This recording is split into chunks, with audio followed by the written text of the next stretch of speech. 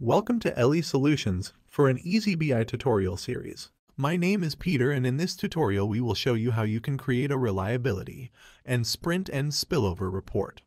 Reliability shows what percentage of work a Scrum team committed to that it was able to deliver during a sprint. It's calculated as the total number of story points that were committed and completed, divided by the committed story points at the beginning of the sprint. Sprint End Spillover represents the percentage of work that was committed to, but not completed. It's calculated as the total number of story points that were committed and not completed, divided by the committed story points. Ideally, we would see reliability growing over time as teams become better at planning their sprints and estimating effort required.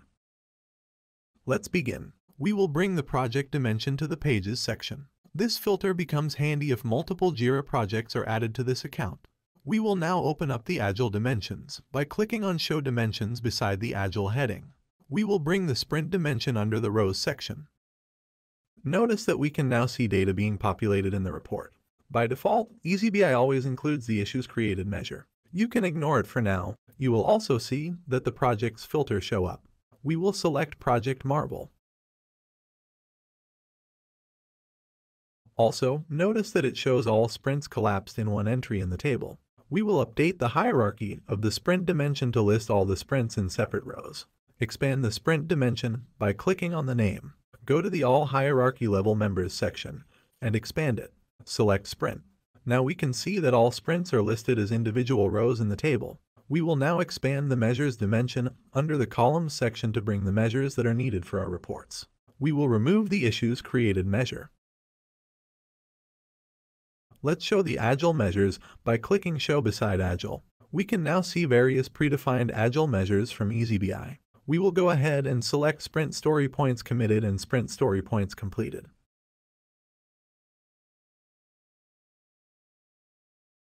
Now notice that we still have the No Sprint and Marble Sprint number 4 in the table as rows.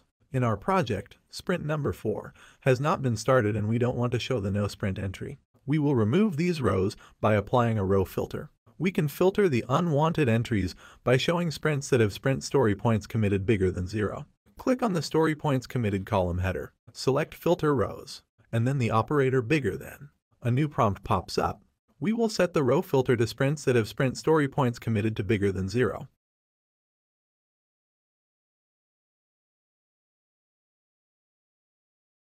We will now create the Sprint Story Points Committed and Completed measure. When you expand the user-defined section in the measures, you will see the option to create a new calculated measure. Click on Define New Calculated Measure. A new window pops up where you can enter the details of the new measure. We will name the measure Sprint Story Points Committed and Completed.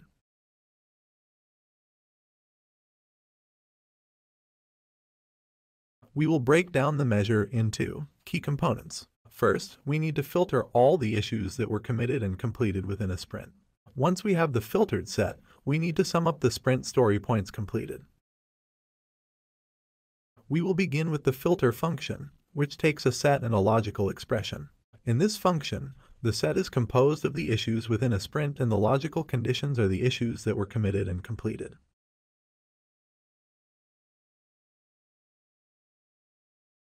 For the set expression, we will use the descendants function, which returns the set of descendants of a member at a specified level. We will enter the issue's current hierarchy member,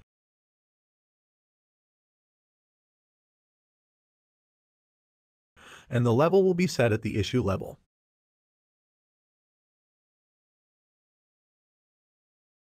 Let's now populate the filter's logical expression, where we ensure that it only takes issues that were committed and completed within the sprint. Let's add the Sprint Story Points Committed measure and set it as bigger than 0. We will then add the logical operator. Finally, let's enter the Sprint Story Points Completed measure and set it as bigger than 0.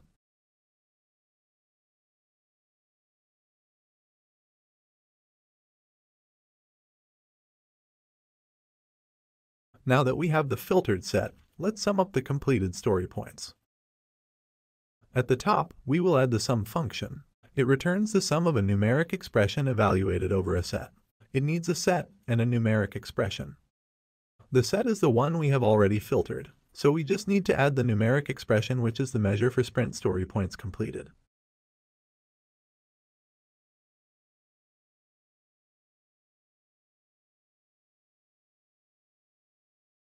Let's go ahead and create the new measure. Now when we select the new user-defined measure, we can see that 19 story points were committed and completed for Sprint 1. Now we will go ahead and create the other measure, which is the sprint story points committed and not completed. We can copy the measure we just completed and make minor changes.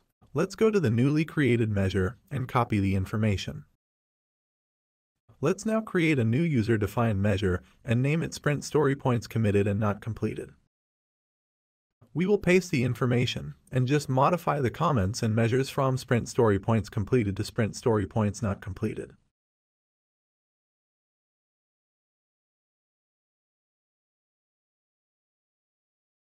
Let's click on Create. Let's add the measure to the table. Now you can see it has been populated. We will go ahead and create the reliability measure. This measure is the sprint story points committed and completed divided by the sprint story points committed.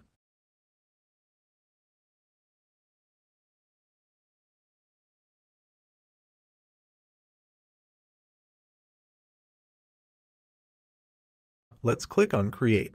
Let's select the reliability measure. Notice that by default, the measure it's using a numeric decimal format. Let's go back to the measure and update it so that it displays as a percentage. Click on Formatting to see the various options. Select percentage and then integer percentage. Click on Update. Now the column values displays as a percentage. Let's create the Sprint End Spillover measure. This measure is the sprint story points committed and not completed divided by the sprint story points committed. Let's change the formatting to display as an integer percentage. Click on Create. Let's bring the Sprint End Spillover measure. To ensure that your calculations are correct, the reliability and Sprint End Spillover should add up to 100%. We will remove the unwanted columns by clicking on the headers and selecting Remove. We will only keep the reliability and Sprint End Spillover columns.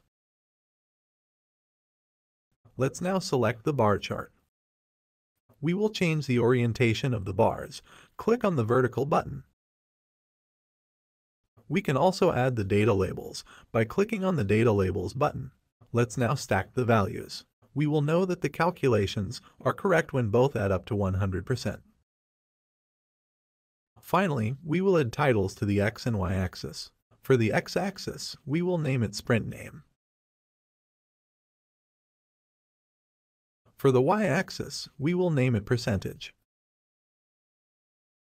Lastly, save the report and name it Reliability and Sprint End Spillover. And that's how you create the Reliability and Sprint End Spillover report. I hope you enjoyed this video. Please subscribe for more Jira tutorials.